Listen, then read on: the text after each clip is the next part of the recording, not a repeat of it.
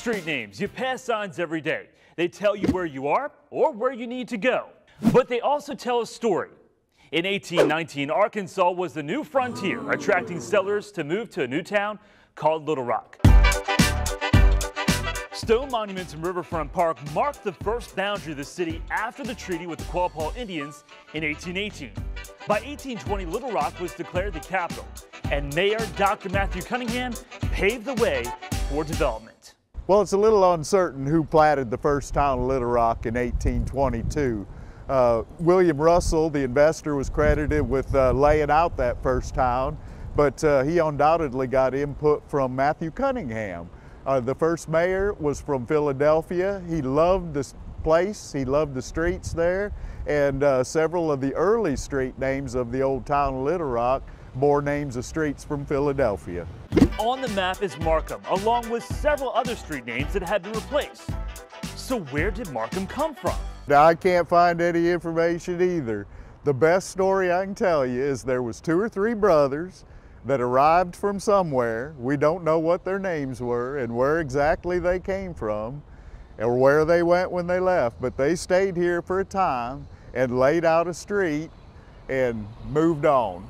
But this street is the foundation of the city. Every map of the town and city of Little Rock evermore has bore the name of a Markham Street, and it's the baseline for laying out all the streets. Maybe we took a wrong turn. Let's take a detour and talk to an historian. Markham's kind of strange, really, when you look at it, that, you know, as far as the concrete proof as to where the name of Markham Street came from, there's not any been discovered as of yet.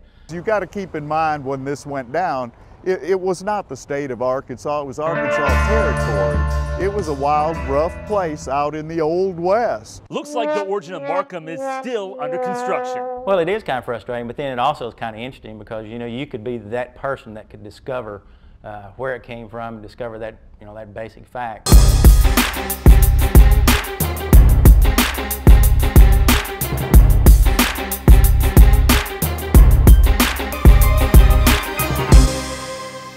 Little Rock has lots of history, and after a dead end with Markham, today we're exploring the name behind another historic street. In 1820, a well-known attorney by the name of Chester Ashley moved to Little Rock. He was the attorney you'd want to have for any squabbles that come up. Land disputes were widespread in the early days. He was very good at what he did, and he was very savvy at real estate investor. Mr. Money comes to mind for Monopoly. Chester Ashley, for that time period, was probably the wealthiest man anywhere in the territory. Ashley joined Roswell Beebe in getting President Van Buren to grant the patent for Little Rock. He went into practice of law with Crittenden, who they formed the Ashley Crittenden law firm, which later became the Rose law firm, which still exists today. He says his ancestors' legacy lives on today.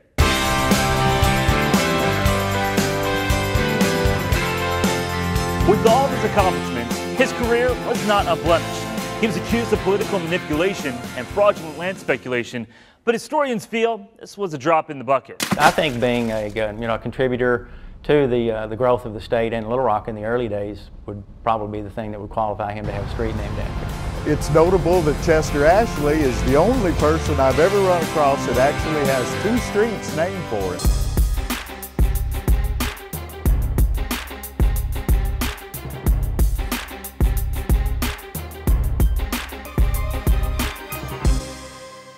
So far, we've covered the origin of Markham, which is still a mystery, and Chester Street, much clearer.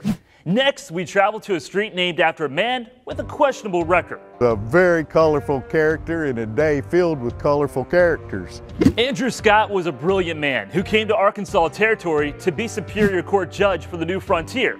But there were some issues. Unfortunately, he had a temper, and it was a nasty temper. His anger turned deadly after a card game led to a duel across the Mississippi River in Tennessee. Andrew Scott killed that other judge, fairly or legally you might say, because dueling was legal in that state. It was not in Arkansas, but that didn't stop Scott from fighting with his opponent in a congressional race here in Little Rock. Andrew Scott dispatched him with a sword hidden in an umbrella handle. Facing murder charges, he was tried for that crime and acquitted, But he left Little Rock and went on to live the rest of his days in Pope County. Hood said early Arkansas was a dangerous and wild place. You got to keep in mind also in those same times it was written by an adventurer, Frederick Gearstacker of Little Rock, that he scarcely met a man that would refrain from wearing a pistol and a Bowie knife on his belt at all times. In the past, accomplishments outweighed his bad behavior. They had a very good family name. His brother was a U.S. Marshal. He had a long and very good career. A historian says power may trump morals. Who names all this stuff? They do. You know, it's the people who take those roles that end up naming things. Scott Street was named in his honor by 1820 before the street was even built.